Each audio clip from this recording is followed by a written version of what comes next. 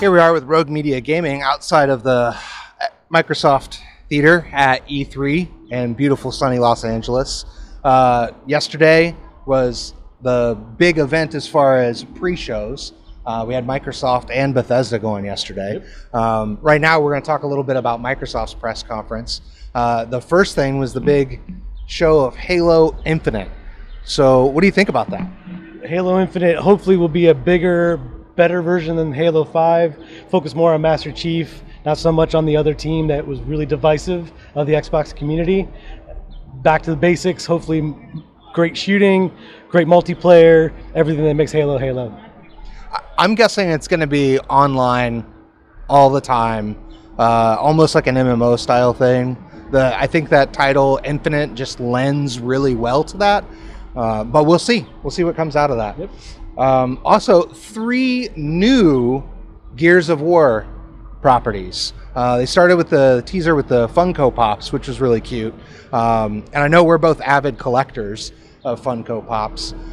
What do you think about them getting into mobile gaming?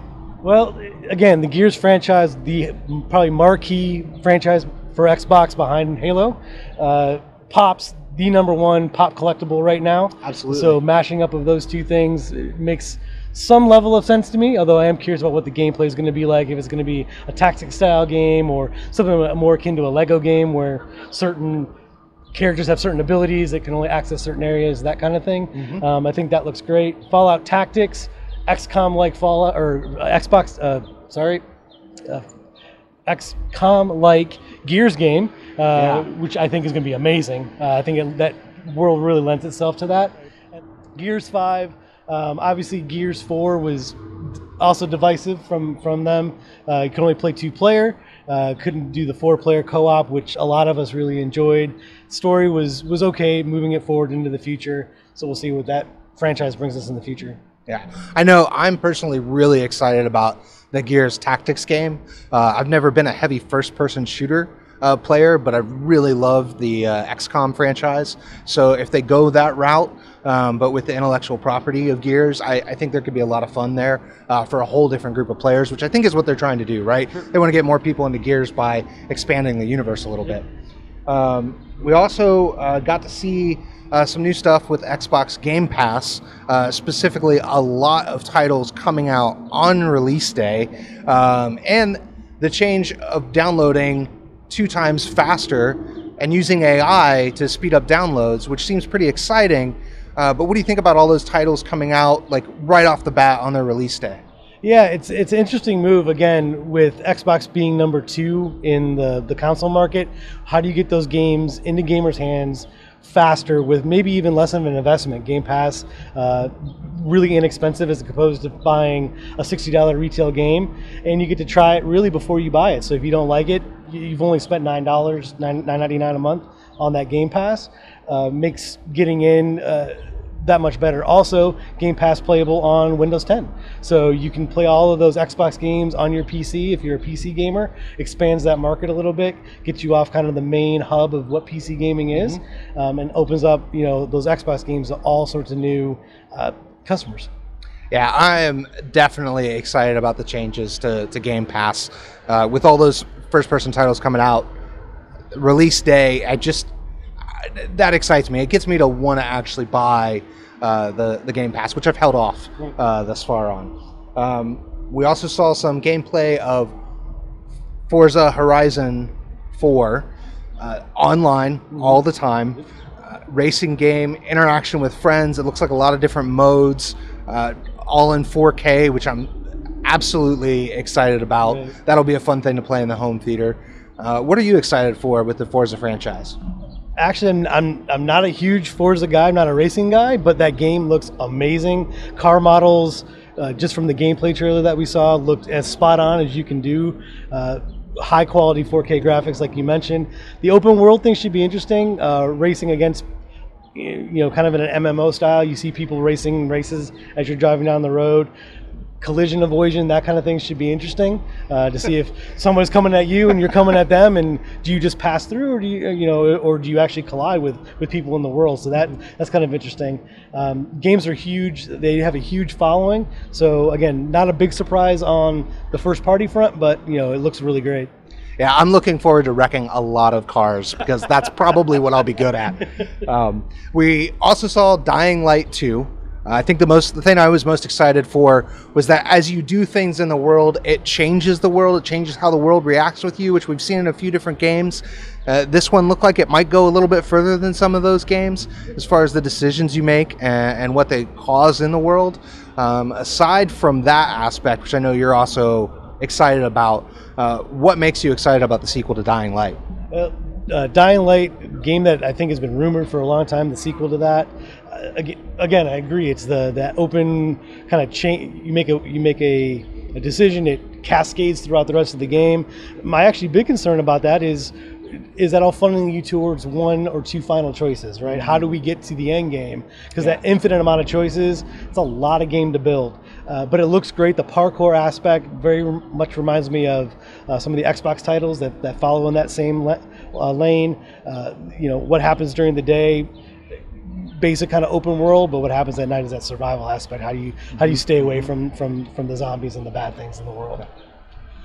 Cool. We saw a couple Sea of Thieves expansions teased. I personally haven't played Sea of Thieves, but I'm interested in the pirates and seeing a lot of undead, it looks like, with this new darker world.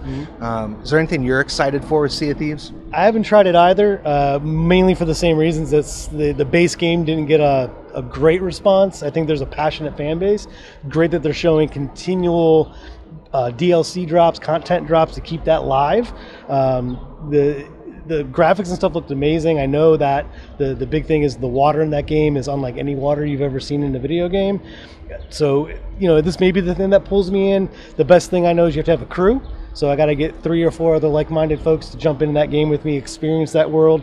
Because playing single player, it could be a little detrimental to the progress that you can make at that game. Yeah. We saw a teaser for Cyberpunk 2077, which I am over the moon to see, being a big fan of the Witcher franchise. It looked, of course it has that futuristic feel to it. It reminded me a little bit of Grand Theft Auto, like maybe they're going down a futuristic Grand Theft Auto kind of feel. What do you think? Where do you think they're headed? I have no idea. That game looked like Grand Theft Auto marries Blade Runner with a little bit of that Witcher flavor of that deep, immersive world that you're going to get lost in for 200-300 hours more than likely. Really excited about that game. I love The Witcher. I spent hundreds and hundreds of hours in that world, so interested to see what Project Red brings us in the future for that. Cool. Along with one of the biggest announcements, I think, of the night was they acquired 5 new studios into the Microsoft Studios. The biggest announcement coming out of that, I would say, was Devil May Cry 5, which I have to say looked amazing. That looks like the kind of action game that you want to play. It's fast, it's furious, it's crazy and over the top. What do you think is going to be the sell there?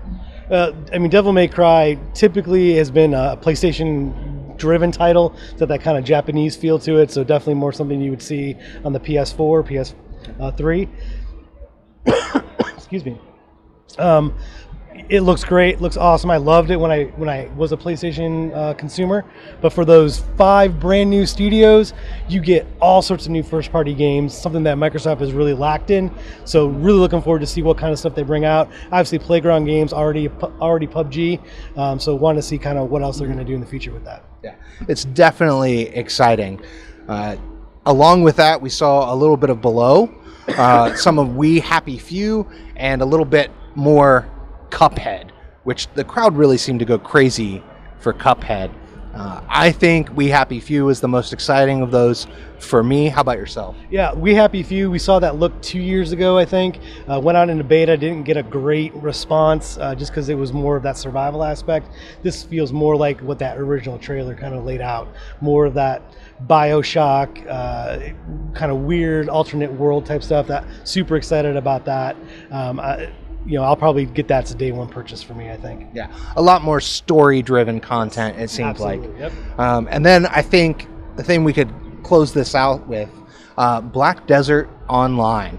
That seems to be a pretty large announcement. MMOs don't get received super well on console usually, but that's a really popular MMO out of Korea.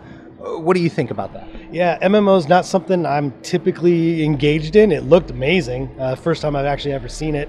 I know that I have some coworkers who actually do play that game. They really seem to enjoy it. I'm usually the kind of guy, give everything a chance once, see if I like it. So if I can jump in either on Game Pass, that might be something that I might be able to do. Yeah. Well, thank you. Thank you.